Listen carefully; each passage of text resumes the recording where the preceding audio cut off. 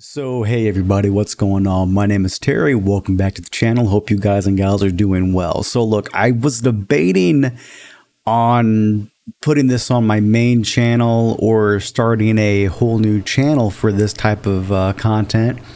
But many of you might not know this out there, but I actually got my start on YouTube years ago, not doing tutorials for OBS, streaming, Photoshop, anything like that. It was actually for Linux videos. I used to do first look and impression videos of distributions, basic tutorials on how to do stuff like from a new user perspective, because back then I was, and it's been a few years. I've had some more experience under my belt now and everything, and I'm starting to really find that love that I used to have for Linux. It's starting to come back a lot now. I still run it daily on my laptop. I actually run Fedora 36 with the GNOME desktop environment. Again, GNOME, however you want to say it. And today I just figured I would show you all how I set up my installation of Fedora for the first time. And if you have any tips and tricks on maybe some things you might do differently or you would want to add to my little list here, just sound off in the comments below and I'll add it, okay? So I'm going to go and switch. And folks, before anybody says anything here, okay, I want to just point out the elephant in the room here that yes, this is a VM.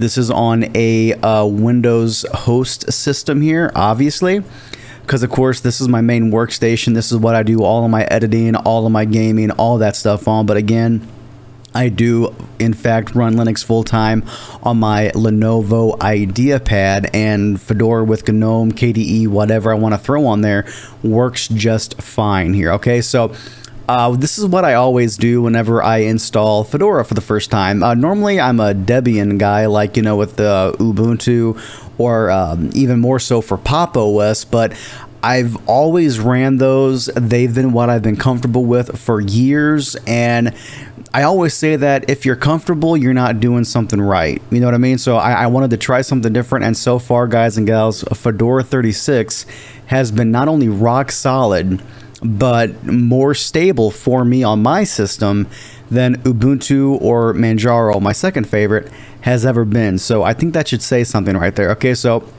now this is going to get a little scary for new users out there, and I do apologize because all of this stuff here you have to do in the terminal, okay? But I'm going to go back to my cam here for a second. Now, I know that if you're coming from Windows, terminal usage might sound very scary, but the thing is though, folks, is that even in Windows, you can use the command prompt, or you can use something else called PowerShell. And just like what we're going to be doing here in Fedora Linux, you can do basically the same kind of thing in a command prompt or PowerShell in Windows, because instead of going through setting after setting after setting after setting, if you know exactly where something is that you want to do, why go through 15 different windows whenever you could go through a command prompt, put in one string of commands, hit enter, and it's done for you in about 5 seconds? You know what I mean? So just again, bear with me here. I know it might seem scary, but I promise you it's not, okay? Just follow along. It's not that hard. All right, everybody. So this is going to be the same whether you're on the GNOME version or a community spin like with KDE. All you want to do is this here, okay? You want to search for the terminal. And here it is, everybody, right here. Now, I can't remember the actual keyboard shortcut right now for it, so I had to just do this here the old-fashioned way, fam. There we go, everybody. Hope that's a little bit easier for you all to see now, okay? Now, for this here, we have to edit something called the Dnf Configuration File, and essentially, folks, all DNF is essentially like apt, or apt-get, what you would use in a Debian-based distribution like Ubuntu, or you would use Pamac or Yowert or Yay and Arch to install stuff. So normally to install something here in Fedora, you would do sudo dnf install and then whatever the name of the package is, right? Well, by default, it's limited to I think 2 or 3 parallel downloads. And if you have a very, very fast connection, like personally, I have 400 meg down, whenever you limit the downloads, like the max number of downloads for the applications you're trying to update or system updates.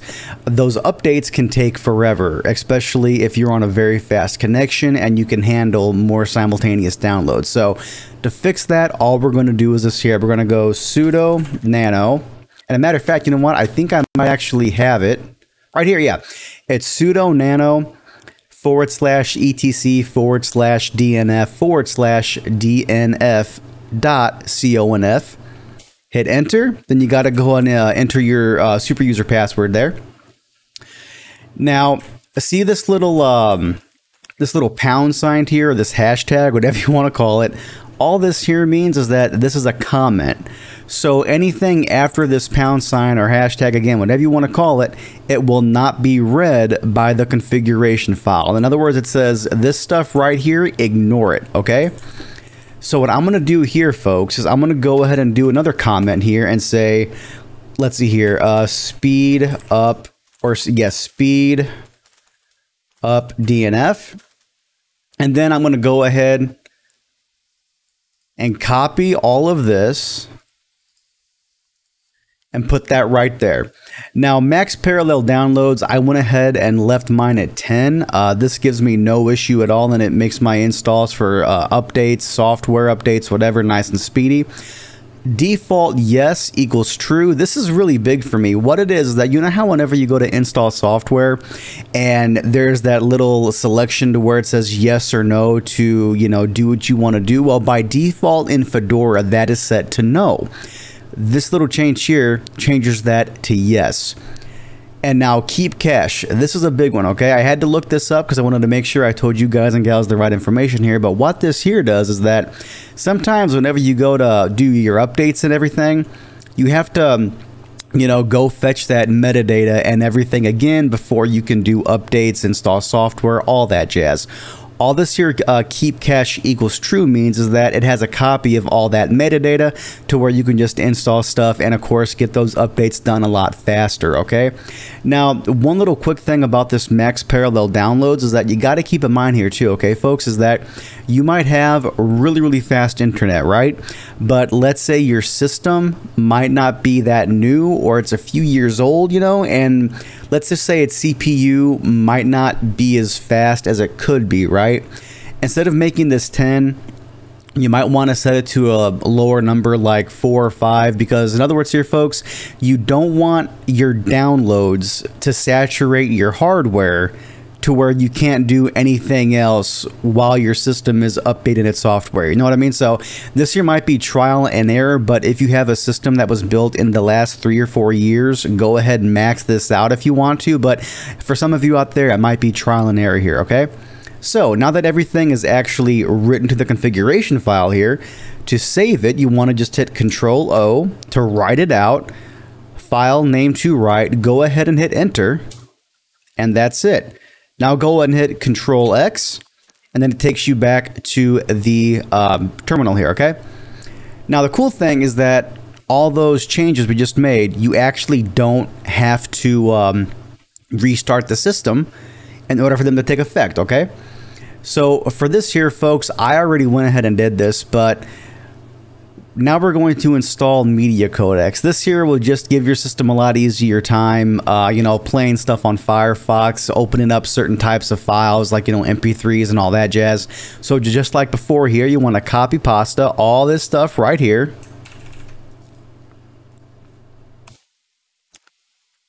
And as you can see here, folks, again, normally by default, the letter N here would actually be capitalized, showing you that no is the default selection. But since we went ahead and changed the default to yes, the Y is capitalized to show you all, hey guys, yes is default. And you know what? I thought I already did this, but I guess I didn't. So I'm going to go and hit enter here. Oh, okay, I guess I already did. So there we go. And now we are going to go ahead and do a group update for our sound and videos so we can actually tell Fedora, hey, use these updates, okay? I'm going to go and copy paste that right here.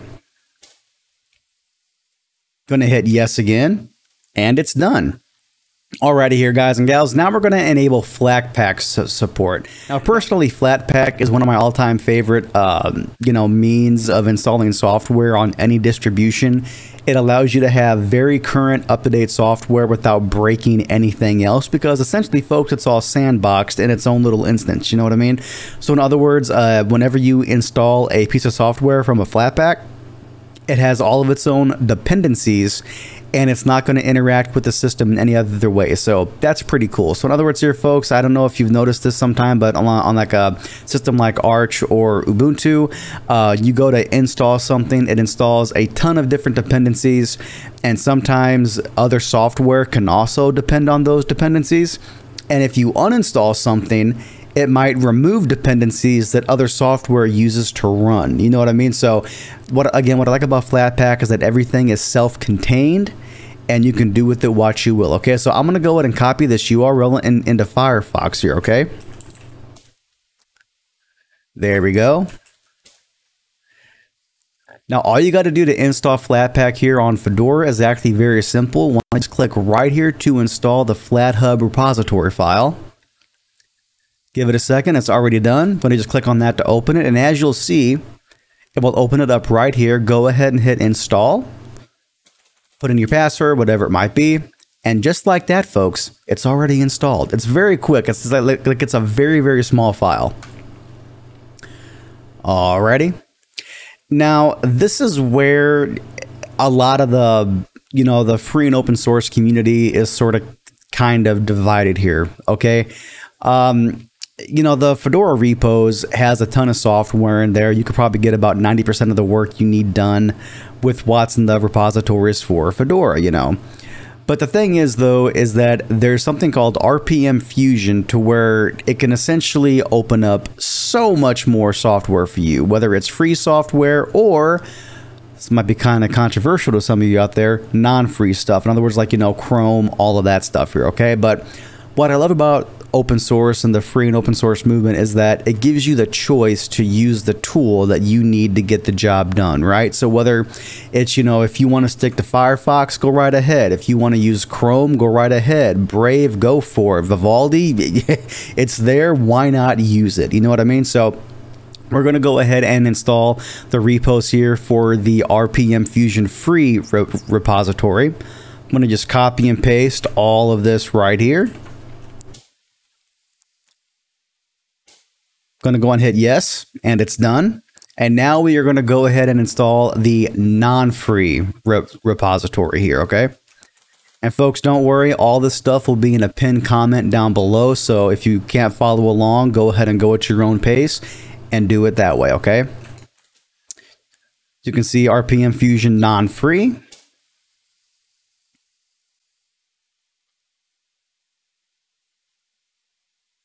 Gonna go and hit yes to confirm that, and there we go, folks. That is it. Now let's see if I can go find Chrome.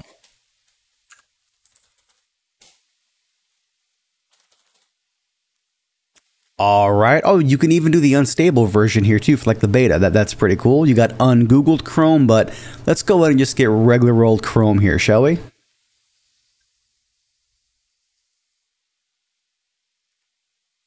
And this here is an RPM package, so that's pretty cool. Alrighty, now let's see if I can get Discord, huh? And let's just see if this is offered as a... Okay, yeah, it is offered as a Flatpak. It's kind of what I figured it would be, so okay, gonna hit install. And people always say that Flatpak applications, because they have all their own dependencies and everything in their own little protective bubble, if you want to call it that, they can sometimes take a long time to open up the first time. And sometimes, especially if you're on a mechanical hard drive, that can be true. But on my desktop here, I have a 2 terabyte NVMe drive, and same thing on my laptop. It's a 512 gig Gen 3 NVMe SSD, and they take like a second longer or so to open up than a native application. You know what I mean? So really not that big of a deal if you ask me. All right, folks, and it is done. I'm going to go ahead and hit open to make sure it's going to open up correctly.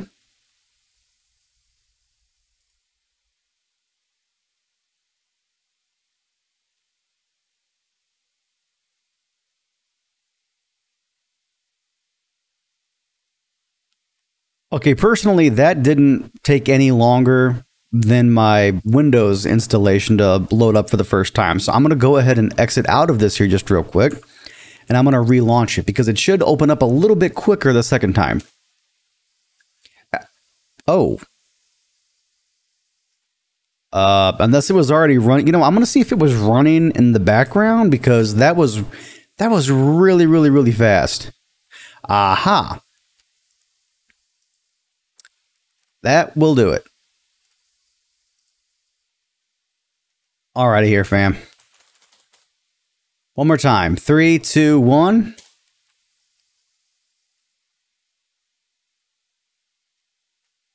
Yeah, not slow at all. So, guys, I think we can safely say that Flatpak application opening times is pretty much on par with native apps now. Now, everybody, here's the thing, okay? I am by no means a Linux expert. I am not a Linux ninja.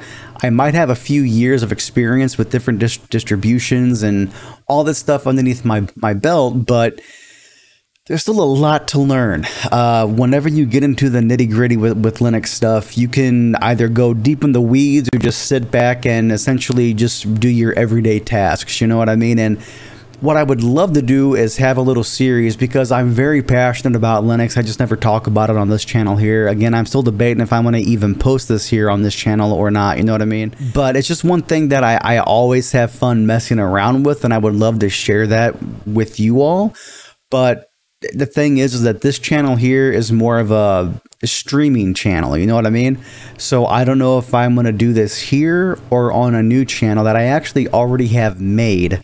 So do me a favor, sign off in the comments below if you want to see more content like this here, and we'll go from there, okay? But I really hope this was fun for all of you out there. I love messing around with this stuff, and I actually am really excited to get back to my roots here on YouTube, and I'll catch you guys and gals next time.